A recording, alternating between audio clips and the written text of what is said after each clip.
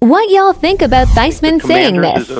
is a name Could it that, be a smokescreen? is going to be hopefully one that people will talk about going forward. All right, so you like the Commanders as the new team name, huh? There were so many different options, but once again, it's trademark infringement. It's getting approval from different people. It's, if you choose a name, is there a group out there that isn't going to like it? I mean, there's so many things that you have to consider.